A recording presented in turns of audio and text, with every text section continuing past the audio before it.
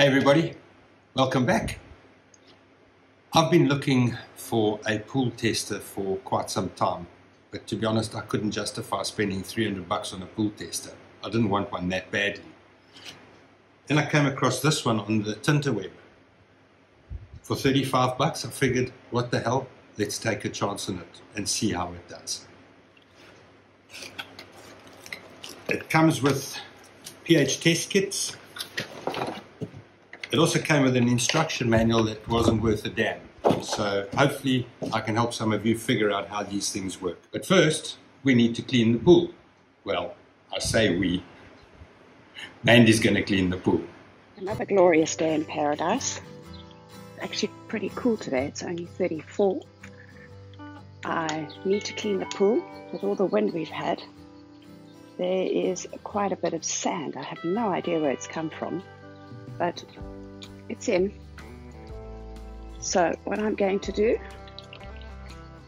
is just scrape the sides, and then I'm going to go down to open up the chickens and see if everything's okay down there, and then I will come back and connect the pool cleaner. You need to do it manually because the robotic one has died a horrible death, sadly.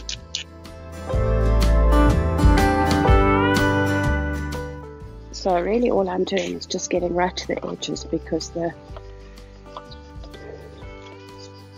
sucker thing, the vacuum thing that I use doesn't go right to the edge.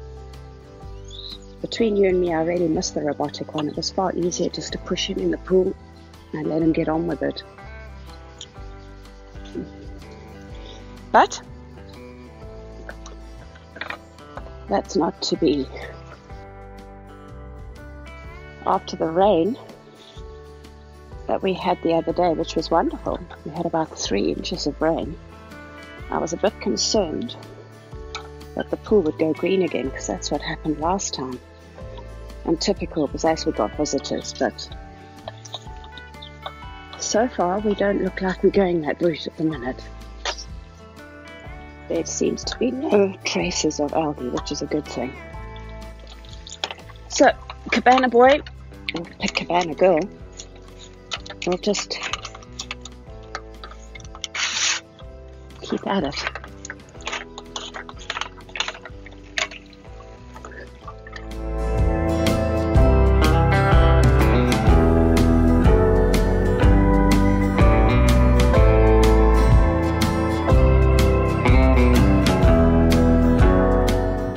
One thing I'm quite grateful for is the cicadas have gone now. At least I can hear the birds rather than those screechy things.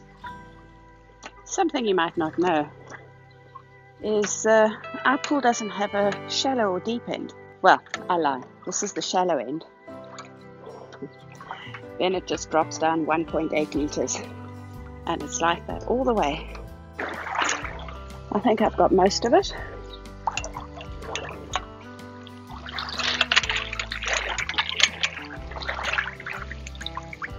While I let the dust settle there, I am going to go down and let my chickens out, open up the hoop house because that gets extremely hot. Right, I'm off to go and get the pipe and set it up to clean the pool. I'll be back.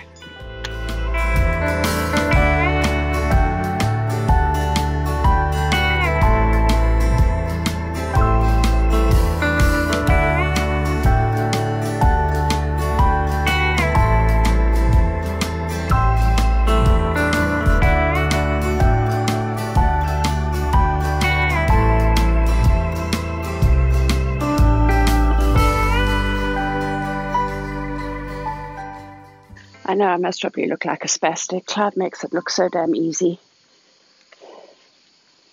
Don't know if I'm allowed to say that. Might have to cut that out. Alright, what I'm really doing is I'm trying to get this. I need to fill the pipe up with water.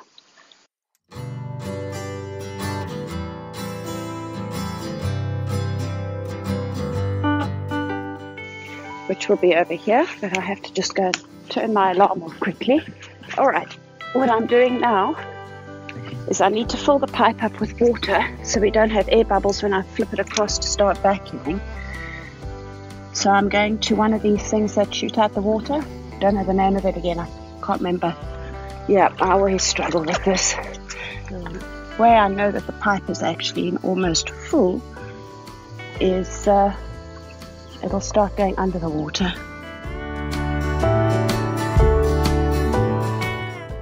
Apparently if those bubbles go through the motor, it's not so good for it.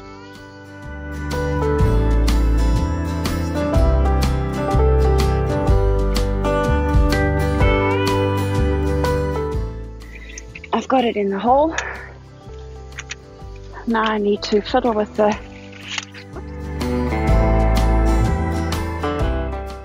This valve here is the bottom drain, so you close that completely.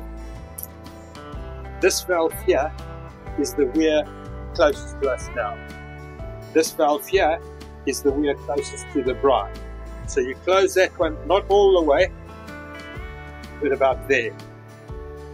And then you vacuum in through this closest weir. Okay. Alright, we should be good to go now. I like my new pole, Batman. Way better than the last one. Not sure if anybody else has had an influx of bees this year. We've had bees, wasps, and hornets, but bad. I got stung again this morning. They seem to have actually disappeared now. Well, not disappeared. They're back to sort of normality, so I don't know if it was just a couple of swarms passing by. Oh, hello. Certainly is easier cleaning the pool when you can see the bottom. It wasn't much fun when we had all that algae in it. It's like driving a car blind. Alright, that looks a lot better now that all the mud is out it.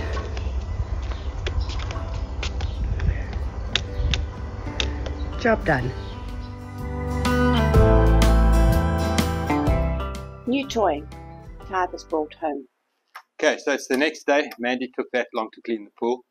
I'm going to get slapped. Now, I've watched a couple of videos on YouTube. There's not that many, but I've noticed that a lot of people have been commenting that they really struggle to get the Bluetooth connected. I struggled as well, I have to be honest. I figured out what the problem is. It pops up a message when you first launch the app about allowing cookies. So by default, I never allow cookies. It turns out if you don't allow cookies, Bluetooth will not connect. First thing we've got to do is we've got to calibrate it. The way we do that is also you need to use distilled water and drop a sachet, the 4, the 7 and the 10 into the water as your base for testing the pH. So we'll just mix it up now.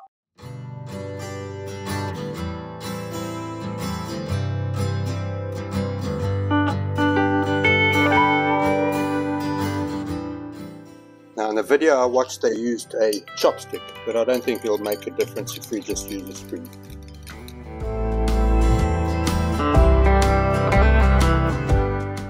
Switch it on.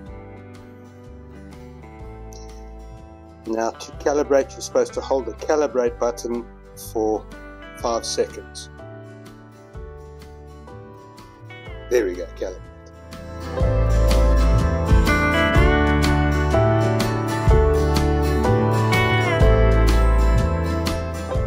Okay, so that's 4. It's 4, yep. Now that should read 7. Oh, fuck.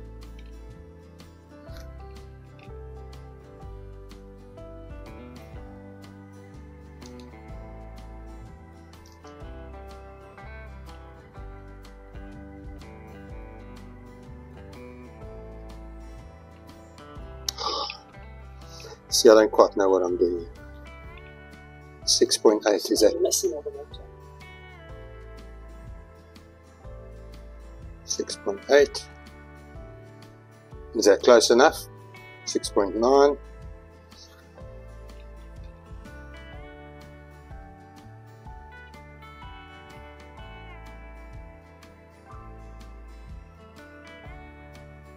Okay, it says it's 6.8. See what happens if we put it Maybe in 10. half the water's on Maybe. Top it up. No, because then it's a different solution. So it's almost right, 9.7. 9.8. I think that's close enough. Eh? What the hell? Mandy's just clocked that the readings are out slightly because of the temperature. At 25 degrees it should read 7. Every time you launch the app, it wants to know where the hell you are. Okay, so it's unconnected. So we've got to hold the, there we go, now it's connected. You can see BLE-YC01. So it's connected. Right, let's go and stick it in the pool and see what we get. Okay, so give it a few seconds to acclimatize. 6 minutes. The one thing that didn't come with a string. Okay.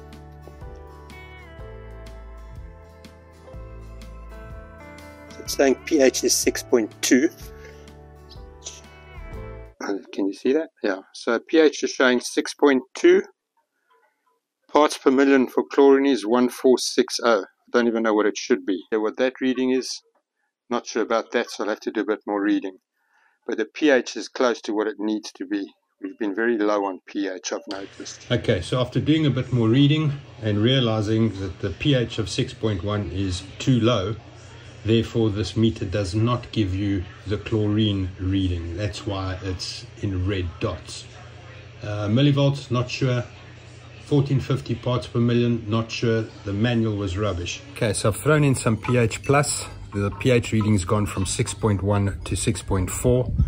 It's still not where it needs to be, and unfortunately the pool shop's now closed, so I'll have to nip out on Monday morning and pick up some more pH plus. Hopefully I can then get the pH up to 7.2, and then we should get some readings for chlorine. I will do a follow-up video when I've got a better understanding of how this pool monitor works and if it was actually worth spending 35 bucks on.